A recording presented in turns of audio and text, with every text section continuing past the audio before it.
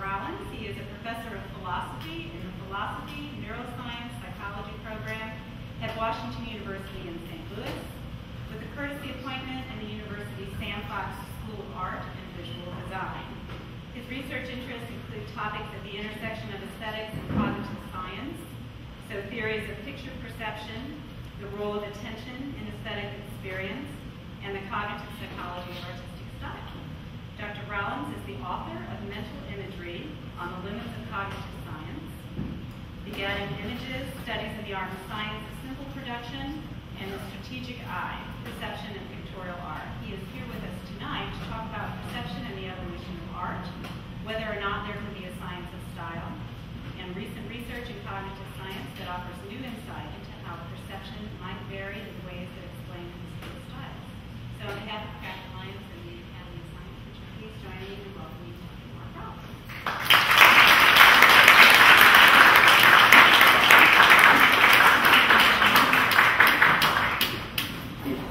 Sound check. Can you hear me in the back? Is that loud enough? He says no. If I talk a little louder, is that sufficient? Because I'm afraid we'll get feedback. Too much. So let me know when my voice drops. Because I should say, you don't have to worry, it's not contagious.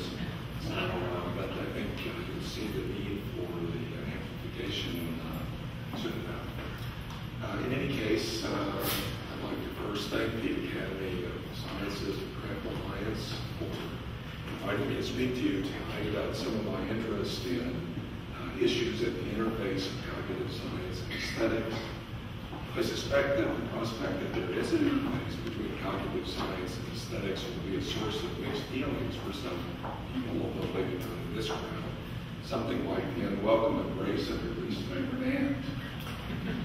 The mixed feelings are evident in a number of the very many books that have been published recently on the intersection of science and arts.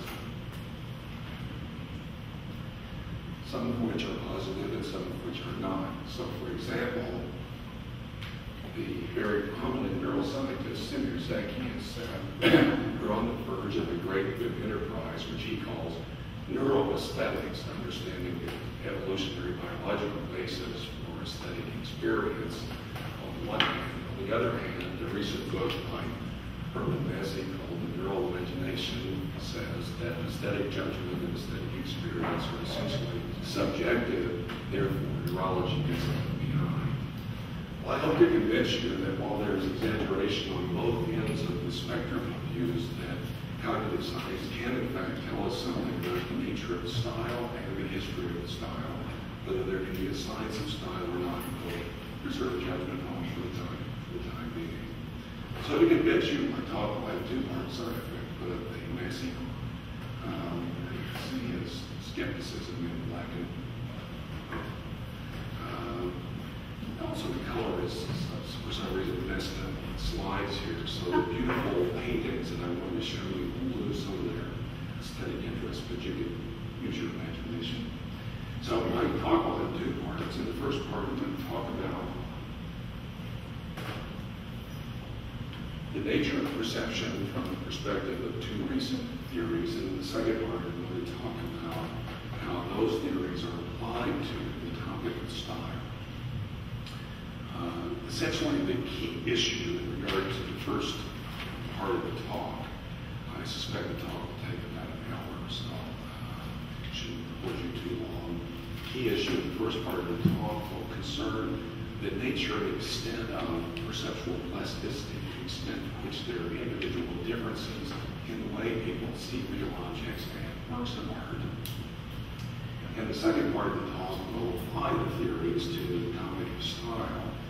And the key issue there really is whether biological evolution can serve as a good analog or model for art history on the one hand, or the way we process information perceptually on the other, particularly when we're processing information should say that, and some of you may know here, there is currently a lively debate about whether there is an art instinct. That is, whether we as a species have evolved over the eons special purpose organs or systems in the brain dedicated specifically to the perception and production of art.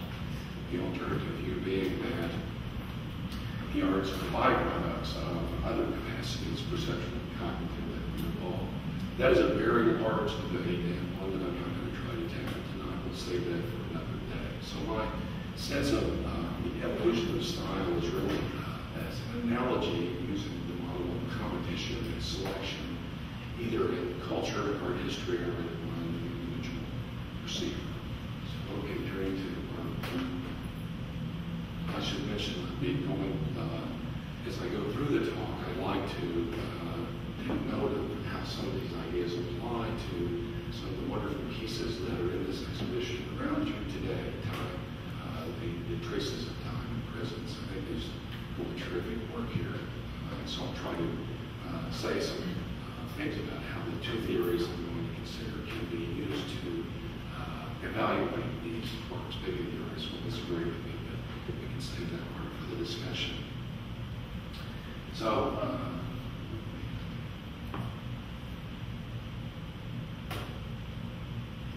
part one, science and aesthetic experience. The first theory is the theory that I call seeing is believing.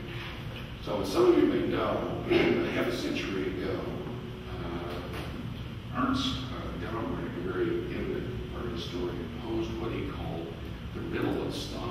He said, why is it that so many different ways of representing the world have been found in different times and places? I should mention that in this classic book, Art and Illusion, Gombrich was dealing with pictorial arts primarily, so he emphasizes manners of representation or ways of representation as the characterization of style. But the same question can be asked of the expressive arts as well as design. So you might ask, why have there been so many expressive forms in different times and places over the years?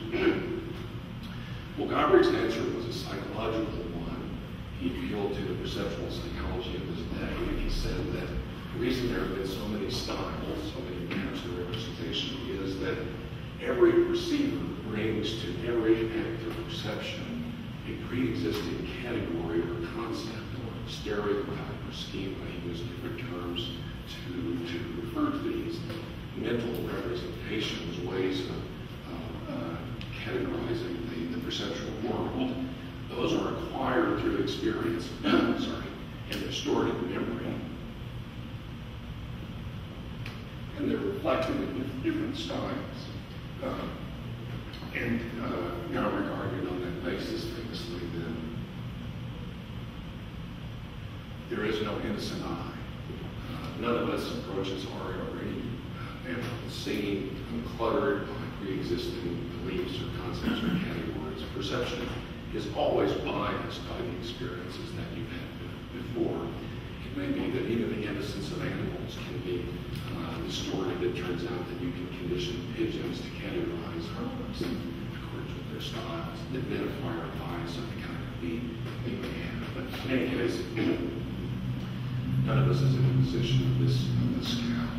And Gombrich's explanation of this was that he argued for it rather by citing a number of charming examples from the history of art in which artists tried to depict the natural world or aspects of the natural world very faithfully, very realistically.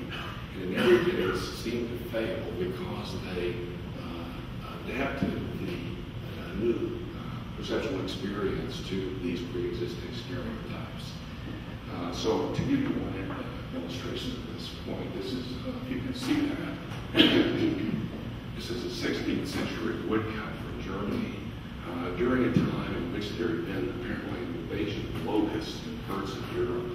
And the artist was playing the naturalist and trying to represent these new organisms for them and educating people there.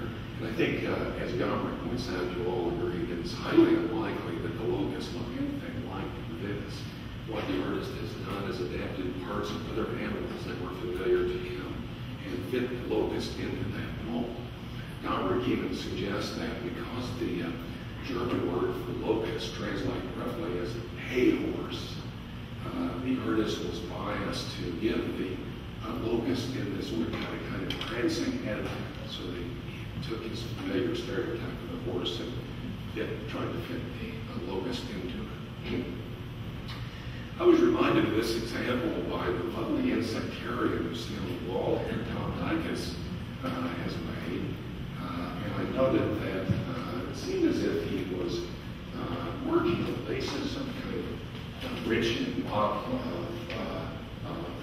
art and design. So Tom says that he consciously exploited existing stereotypes of familiar animals and then took liberties with them. Correct me if I'm wrong with this, Tom, adding or deleting wings or fins as he felt was appropriate to what he wanted to represent. But the goal was to create a kind of science fiction that is something alien in order to make the alien familiar using these pre-existing stereotypes. So he says in his artist statement, the results are something alienly familiar, a fictional realism. That's very much the way Gombrich argues that we all work in perceiving the world every day. And I noticed, by the way, I was told by one of the curators here that a young gallery goer who was caught up in his own schema of dragonflies, let's say, criticized the image for being unrealistic. That is, it had too many things. So he took the alien to be a representation of the alien to be a representation of the real. And there's another example of being in the grip of a schema or stereotype, a very firm grip in a child's case. It's important to note that this theory that seeing is believing, that the way we see things is a function of pre-existing categories and concepts, extends beyond the realm of representational art. It doesn't just apply to pictures that depict objects and events. It applies, according to Gombrich, to fabric, to embroidery, in this case to Roman mosaic. On Gombrich's view, images like this are codes. They're notational systems of a certain kind, and we thus read them in a way that's biased by the codes that we've acquired for parsing patterns or motifs or something of that sort. So the idea is that even something like this, which doesn't represent anything in particular, it does give you a sense of form and space, and it organizes form and space. So it has a kind of overall composition and figure ground arrangement. Different perceivers might perceive it in different ways, depending upon the motifs and patterns that they encountered previously. So the idea is that that image is pretty bad. Are you familiar with Necker cubes? The thought is that these patterns are something like Necker cubes. The image fades out here. If you can see it properly, what you can see is this cube is a classic ambiguous figure. The perspective can be seen in different ways. So the front is toward you, and then it switches backwards. The thought is that some people see it only one way because they get into kind of perceptual bias. Well, this is important because it means that theory that seeing is believing can extend to Aaron Dimick's work. This lovely embroidery that you see around here, some of which is very schematic, regular.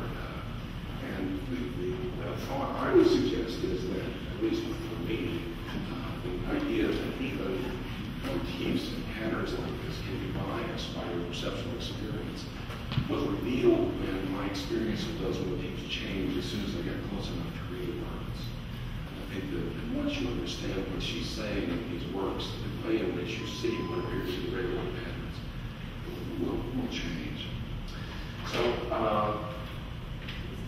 this is the idea that all perception is biased, and I want to say that another important point about this theory is that it isn't just intended to explain the basic level of perception. It isn't intended just to explain the way you see objects and categorize them perceptually, but it's intended to explain aesthetic experience as well, the way in which paintings have aesthetic properties.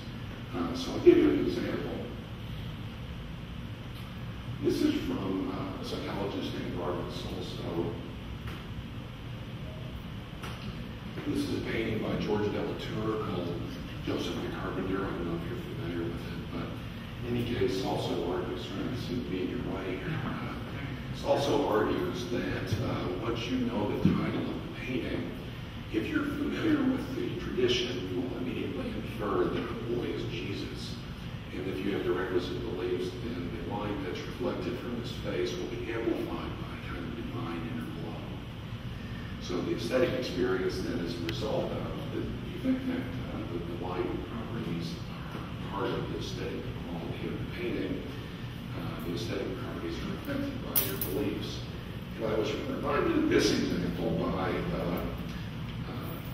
Michael Parrott's artist statement, which he talks about his attempt to simulate ancient icons in what he calls relics, so that we can, quote, see the divine.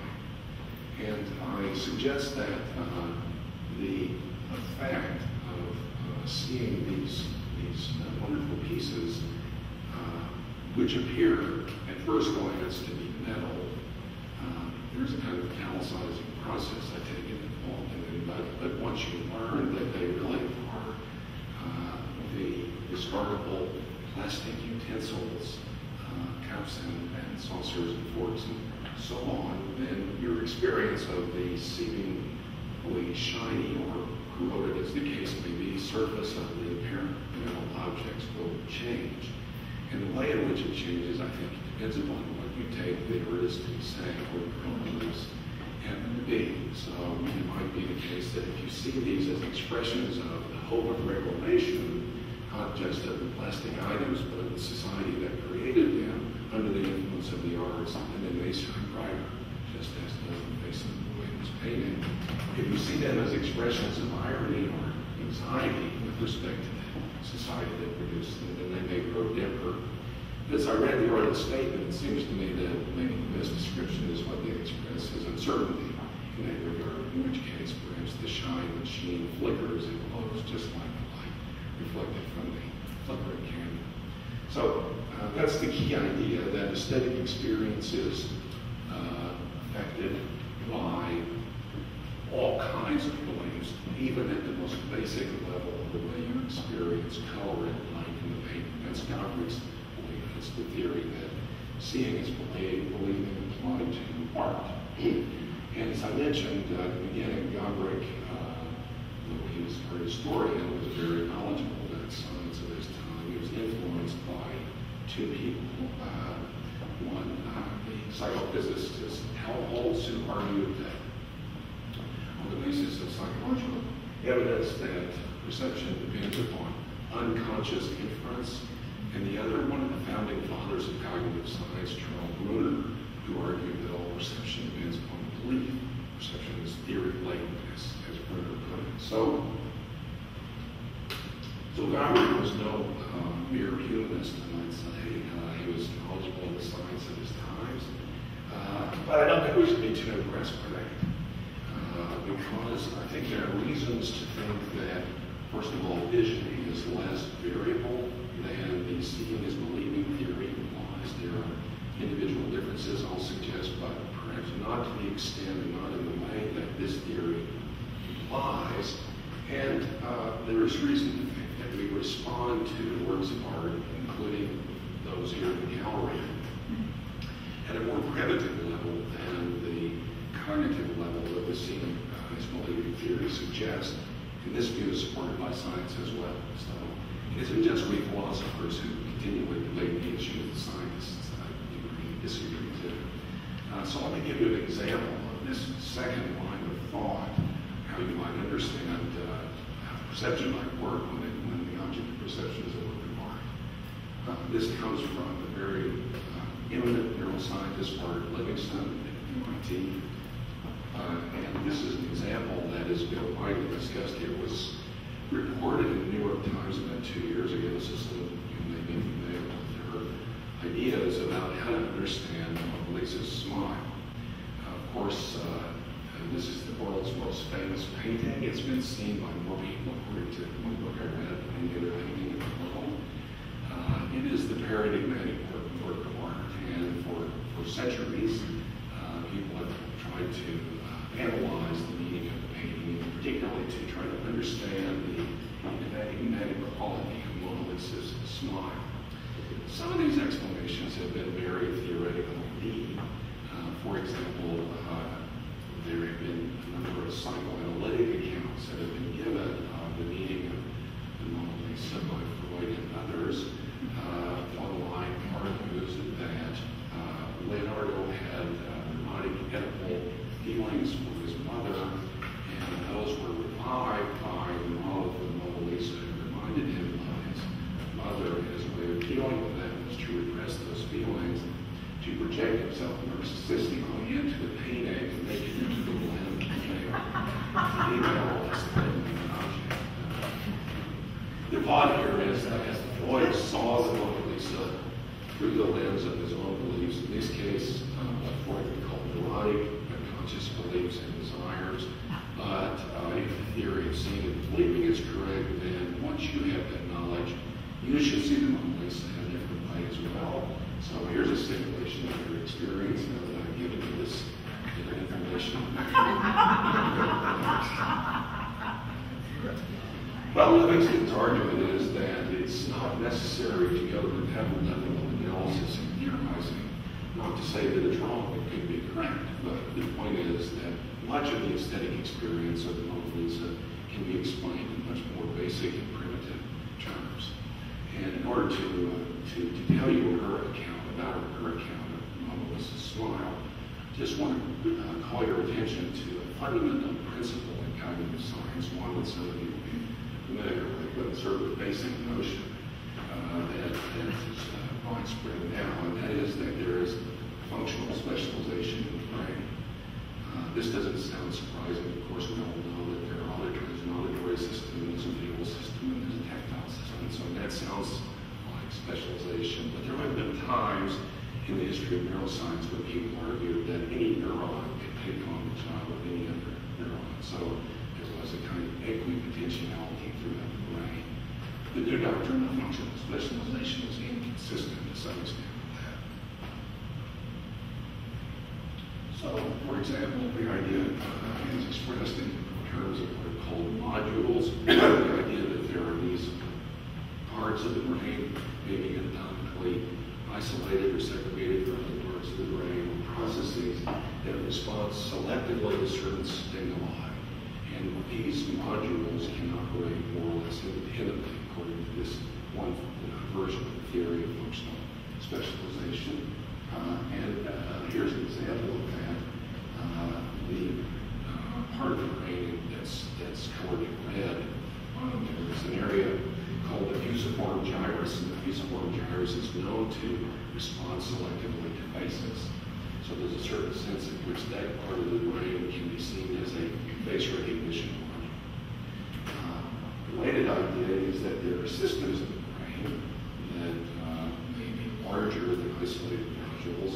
These are types of cells with certain response properties that follow along dedicated pathways running through the brain. The two systems that figured most prominently in Livingston's account of the Mona Lisa are what are known as the what and the where system. Again, this may be familiar to some of you. The what system is one that's responsible, as the term suggests, for object recognition. What it is that you're seeing there. And the where system is the other one, and it's responsible for spatial location. So you have these two systems, one for identifying objects and one for locating them in space. And they're separate systems. The neurons respond in different ways to different stimuli. Importantly, for instance, in particular, the where system, the spatial location system, responds to luminance, contrast. In painting, we would speak of that as value. Brightness, contrast, that's another way to describe it. whereas the watch system responds to fine brain details and is not sensitive to luminance contrast. Parenthetically, these systems split off into other systems down below. There's a separate color system, a tone system. I'll say a little bit about that in a minute, but for now, this will be enough.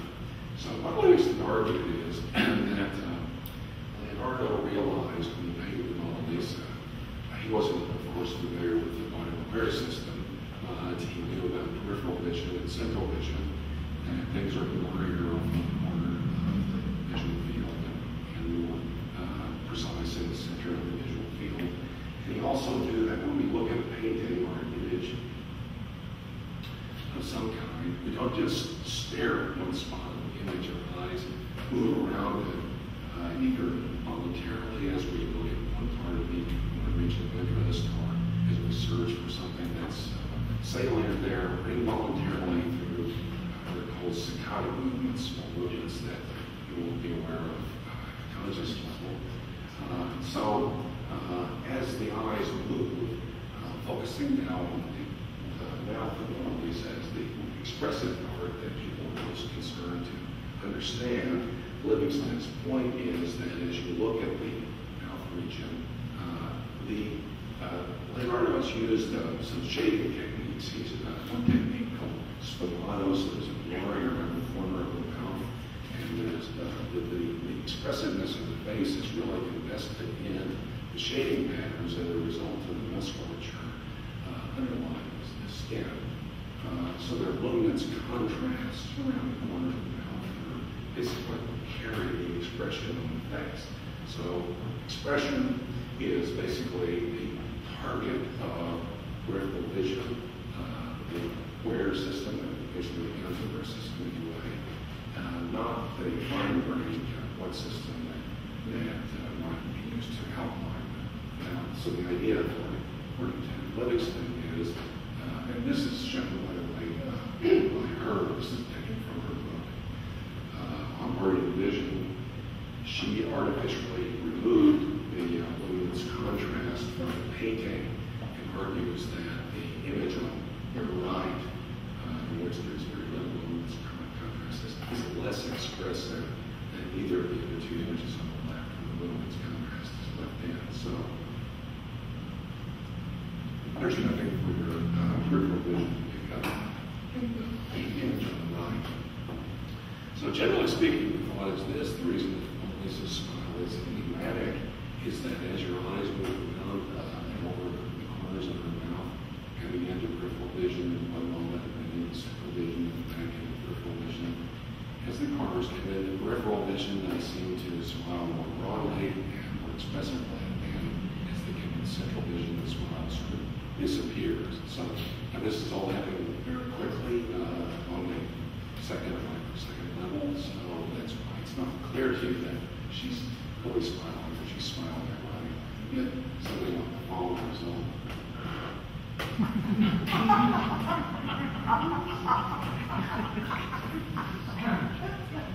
Well, whether that's correct or not, the thought is that this suggests different accounts, a different way of understanding the aesthetic value of works of art, more bottom-up than top-down, as was the case with the seeing is believing approach, explaining these aesthetic properties in terms of kind of primitive level mechanism working together.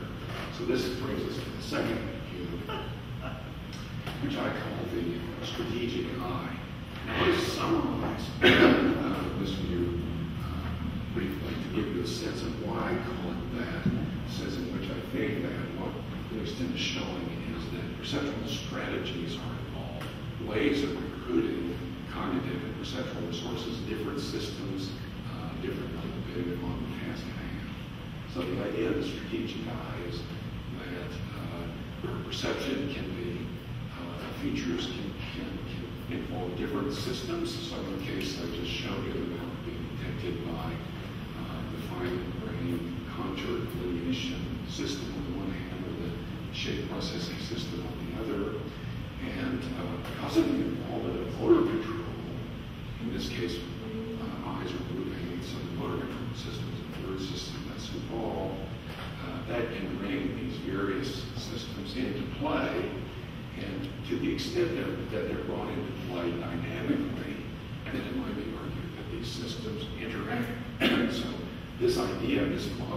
perception is sometimes linked to a theory of vision called interactive vision. The idea is that we process information by virtue not of a single system working alone, but by ways in which these systems work together or in tandem or interactively. So these interactions I call perceptual strategies because they are essentially responses to perceptual challenges presented by whatever the work of art happens to be. It's important to note here that the explanation that Livingston has given, and I'll give you another example of this approach in a moment, is of a process that requires very little knowledge to be involved. So it's not as if your beliefs play a role in the appreciation of the world as a smile or this account.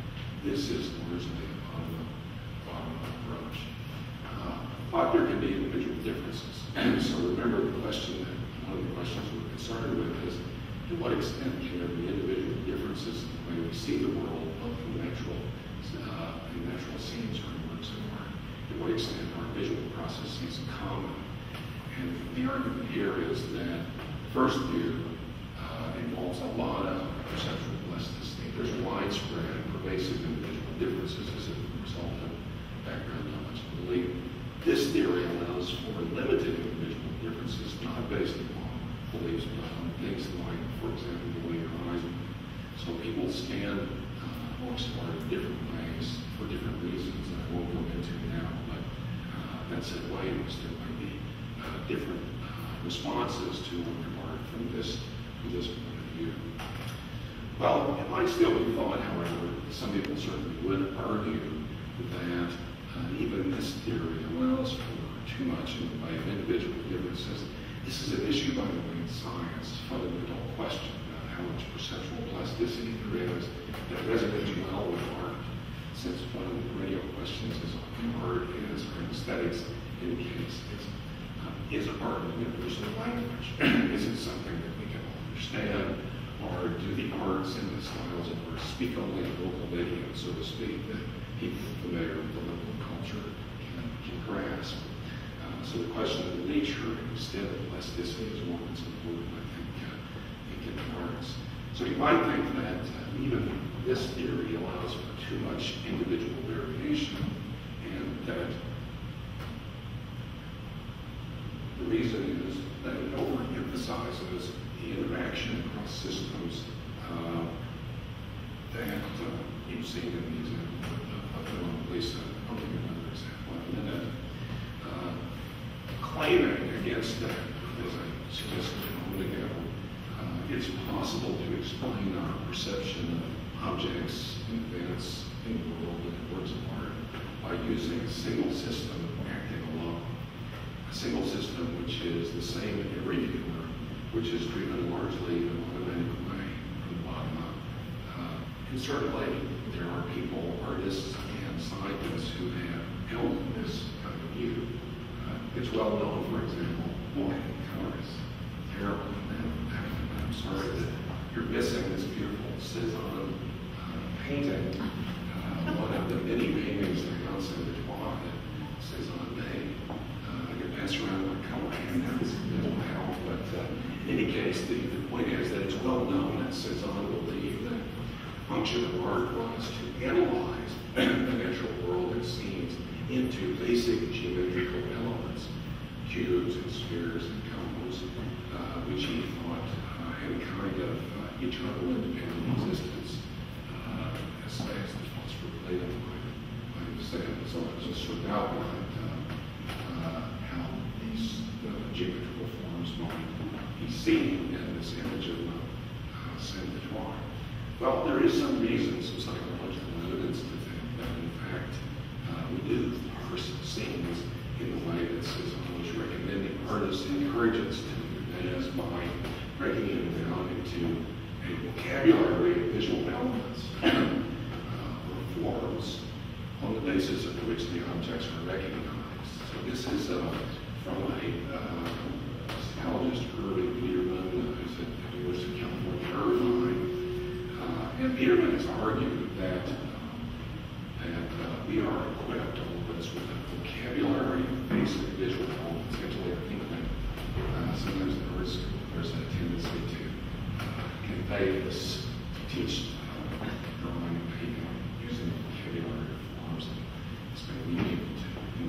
this theory more than they should. But Biederman has argued that with a basic vocabulary of 24 geons, as he calls them, geometric elements, you can recognize any object in the world. And these are all, these little elements are independent of any perspective or point of view, so that means that they're universal. They're not acquired by you've seen something from one perspective or another. The thought here is that the way you identify an object is by the parts are identified by characteristic points of intersection. If you show people 3 points of intersection of any object, they can identify the object reliably. Our hypothesis is that they're using this vocabulary of forms. Well, I want to resist this model. I think it goes too far to the bottom-up direction where we're explaining how we perceive the world. And there's a variation on it that has now lost, I think, some of its credibility. An earlier version of the line, perhaps the most influential laser scientist, David Marr, argued his elements were different from Biederman's. So with a theory like this, there's always a question of what are the elements. But in any case, Marr specifically applied the theory to recognizing objects, even in semi-abstract art, just because of that you see here. So, but the resistance to this theory, I have and other people have, is that it suggests a kind of mechanical process for recognizing objects, sometimes referred to as assembly line. The idea is that the visual system begins at the most elementary level by recognizing lines or edges, and it uses those to construct, identify these basic visual elements, and it uses those to construct objects. And that kind of sequence leading to a rather detailed and elaborate representation of the world. I'm not going to spend any time arguing against that, except by way of example, to show you an illustration from Cezanne, again, in which it seems to me that the case can be made that although there is evidence that Cezanne is emphasizing basic geometry here, you can see that it's heavily outlined through the surface of the bow. In fact, the way the visual system works, even in parsing the basic shapes that make up the objects, the bow, and the buildings in the background, depend upon an interaction with the color system. So I can refer again to Margaret Livingston. This is her book too. She argues that in this example, there is a kind of color spreading effect. That is, when you look at this watercolor as it is, you don't think that the boat is really partially colored or that the buildings and the roofs are only partially colored. You see them as more homogeneously colored across the surface than they are, as a matter of fact. And Livingston argues that that's not an inference on your part. It isn't a uniform belief that, well, there's color here, so there must be color there, or that the context tells you somehow that you're not looking at rotting, decaying boats. Certainly the buildings are not falling apart in the background. So the claim is that there is a literal experience of the spreading of color across the surface of the various objects that are there. Of course, the idea isn't that suddenly color begins to flow across the surface and complete it entirely, but rather that there is no well-defined edge where you can say that the color begins and ends.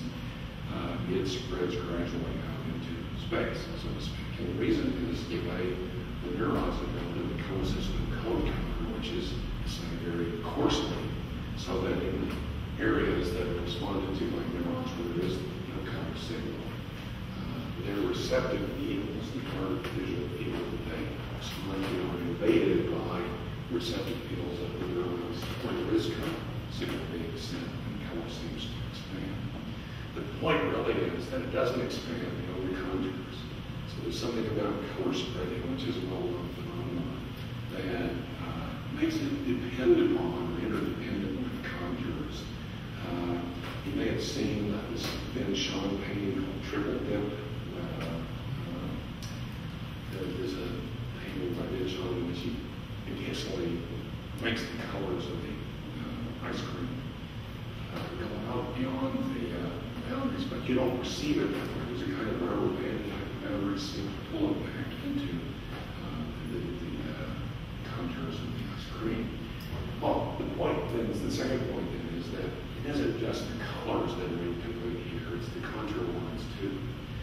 And what Livingston argues is that just as the contours constrain the spreading of color, so does the spreading of color contribute to the perception of complete contour lines. That is, to the extent that the color begins to seem to be more homogeneous across the surface, the surface seems to be integrated and coherent. So we have two systems working together. This is the idea of interaction and strategy of the color system and the contour perception system, creating a kind of coherent image. So that's my suggestion that even though Cezanne does use well-defined contour lines and geometrical shapes, the theory of interactive vision explains his art better, I think, than Meterman style does. One thing to mention here that's important is that this also allows the visual system to economize on the use of its resources. Because the color system and the line system interact, it isn't necessary for the visual system to code information. So if there is a kind of evolutionary epistemology in science, there's an evolutionary epistemology in styles of art. One thing that's important to mention here is that for Gombrich and Popper, scientific hypotheses are not just accepted and perpetuated on the basis of their content, of the ideas that they express. Sometimes the form matters as well. And in some forms given to hypotheses are taken to be preferable to others because they facilitate the testing process of the evolution of knowledge, generally in contrast to those that might hinder it. So famously, Popper and others argued that in science we should prefer the simple hypothesis over the complex one. Simplicity is a virtue of hypotheses, no matter what content they have. The reason is that simple hypotheses are easy to test. Of course, simplicity is not going to be the gold standard for preferences and styles, but the thought might be that there are forms and styles that somehow facilitate the evolution of them as well. Well, I think there are reasons to resist this idea. For example, I think it's not clear that styles of an earlier era have the defunct status that scientific hypotheses of an earlier era do. Once a scientific hypothesis is falsified, it tends to be ignored. Nobody adopts the Ptolemaic system anymore. But we still treasure older styles of art, not just from historical time. So the dynamic is different, I think, there. Most importantly, I think, I want to suggest that this approach to the history of style assumes that the artist, like the scientist, approaches his work or her work with a pre-existing idea or intention or concept, and then gives it form and puts it to the test. That is to say, it ignores the process of trial and error. In that sense, I think this is an idea that was captured in Michael Parent's artistic statement. He says, only once I began working with you, I began to understand the true potential of a piece. Problems arise, solutions develop, and the ideas emerge, all connected. I think that must be right. So to that extent, this is an inevitable model, I think, of the history of style. So what can the other model be? Well, going back to the notion of perception as strategy, heuristic strategy, I emphasize the way in which this interactive vision economizes on resources in the brain. Can we develop a theory of style, a history of style? I emphasize that this principle of economy of existence might be more some kind of history. Well, I think there's some interesting ideas that have been proposed, but they're not quite right, at least in my view. So one idea that's been proposed by Gombrich himself is that you can understand styles and looking at the concept of heuristic as styles are essentially features that are the very features that you prefer in nature, just carried over into a different context. So, for example, in nature, God would argue we prefer symmetry because we take it with the assigned fitness in potential lengths. And unwittingly, then, we carry the preference for symmetry over into architecture and design. Exactly symmetry. There's an element of symmetry there. This is obviously wrong if the claim is that we prefer symmetry on the styles that really count as in this band. Here's a painting by Rollins called Full of Ignorance. I suppose you could make a case that there's a kind of symmetry in the diagonal line and the rest of the middle. But it's pretty heavily weighted by matter, subject matter on the left side of the painting. And yet, this would be the disciplinary value here, and that's what we've seen the painting before.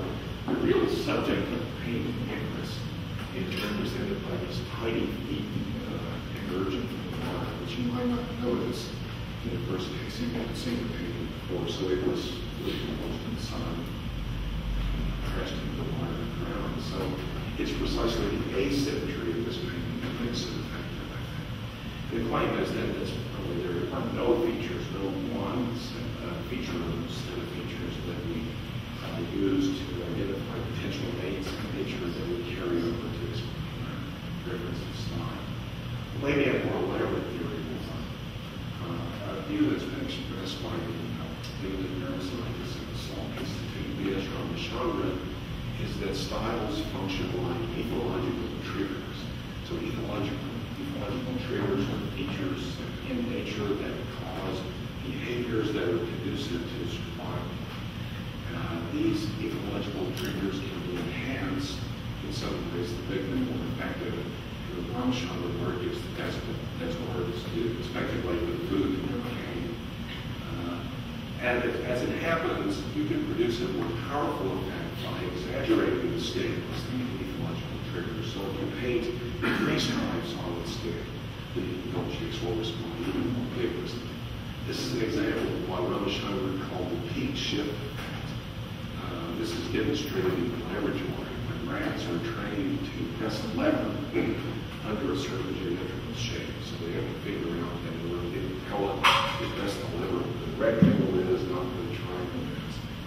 And they can do this easily, and they're very consistent and generalized as you can move the rectangle around and still get it right. They form a category of rectangle. And it turns out that if you exaggerate the aspect ratio of the rectangle, making it longer relative to its width, pressing it more vigorously. So that's the peak shift effect. And Ramachandran argues that what happens in that case is that the rats are picking up the essence of rectangularity. The more you exaggerate it, the more you get at the essence of rectangularity. And that's what artists do. Their function is to convey knowledge of the essence of objects.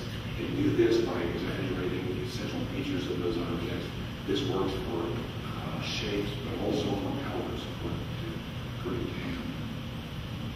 So he claims, to use a classic phrase, all art is caricature. It's a caricature of the essential features of whatever the art happens to represent. Well, this is also effective in convincing theory for a number of reasons, the least of which is that Ramachandran has been criticized for the sexist implications that it has. He suggests that it's because we are enslaved in a way like the pigeons and rats to the peak shift effect, that we prefer women with big breasts, so representations of women with big breasts and small waist, and of men with big biceps and shoulders. That's an instance of the peak shift effect. So in his heyday, Arnold Schwarzenegger, I guess, was the parody effect.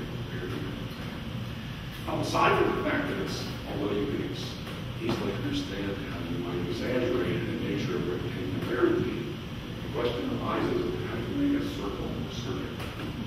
How do you make a square a square? Can you exaggerate the squareness?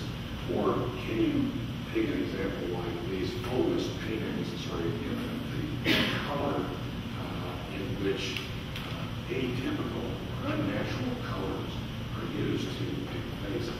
I think it's incredible to argue that the this is where the colors. So these are false starts in my view, which evoke heuristics of some kind, but not of the right kind. So let me wrap up with another example of this interactive approach that suggests what I think works better. This we hope will work given the problem color on the screen, but this is a painting by Monet of poppy fields, and one of the things that's noted about it, sort of characteristic of impressionist paintings generally, that there is spatial imprecision. The location of the objects is not well defined, along with the use of lighting effects. And people report that this is a very dynamic painting for them. You saw the original of it being effective.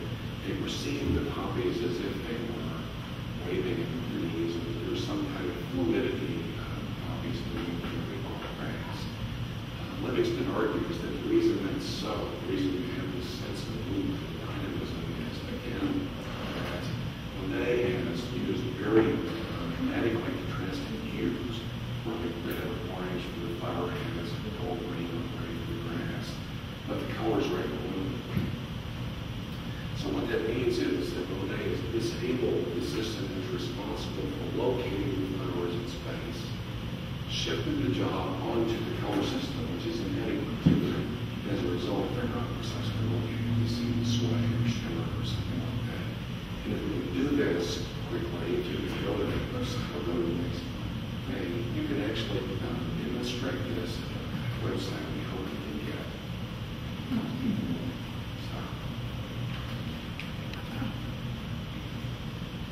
Where the color can be removed. So if you remove that little, in which case the flowers disappear. So, you go check and see what it is. So there's no anything that's contrasted that's there that allows you to locate the flowers in space. If you remove the color contrast, then the flowers can't be seen at all. It works better on the computer monitor than it does up there. Okay, so in any case, I want to suggest that this interactive model provides a way of applying the analogy to evolutionary biology to the understanding of styles that's very different from the ones I described before. I'm only going to mention it in this slide. I don't want to try to develop the theory here. Basically, the idea is these patterns and features and so on are recognized in their sense of the times in elucidating this theory by interactions across systems. And one of the reasons that works, one of the ways that it works is that the response properties of the neurons are changed as a result of the interaction. What that means is that there's a competition for resources.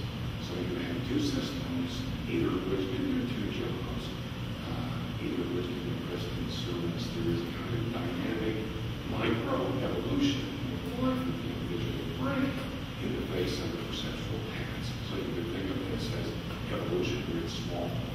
There are a number of versions of this theory out there, and I'm not defending one of them in particular. The eminent scientist Peter Bailman has written a book called Neural Darwinism, which suggests something along these lines. I don't endorse his mechanism in particular, but the general idea is that what happens is that there's evolution of the brain when these resources compete. The result is that different strategies are produced and preserved to the extent that they work effectively. So you can explain one way you can explain the history of styles as this. What I'm claiming is it's probably a mistake to try to explain the history itself in terms of the evolution of culture and cultural artifacts, treating the art styles as like scientific hypotheses, part of the scientific or artistic practice. Better to think of evolution applying to the individual brain. The result then is that artists with different styles and all techniques that present challenges to these interactive visual processes, and to the extent that the challenges are met successfully and are interesting ones, and they are preserved in the history of art. And that sounds a little serendipitous, so if we had more time, I would say one of the ways in which I think styles are perpetuated over time. Mostly must be bored to it. They're just somebody thinks of a new technique and everybody thinks it's cool. And so what I would say is that style is have a history because our encounters with styles affect the extent to which we can process them subsequently. That is, the more we see them, it's not even just that they become familiar, but we see them in contexts like museums and galleries and so on. And the more they begin to appear in those museums and galleries, those contexts facilitate processing of those styles. So we have what are sometimes referred to as episodic abilities, prior encounters with images and works of art, and those are what cause styles to be described. They're located in some. Okay, so to go back to where we began to conclude, can there be a science of style? Well, I think it's the case, I hope that I'm convinced at least, that it's possible for cognitive science to shed a light on style, even to tell us something about the history of style. So that there can be fully science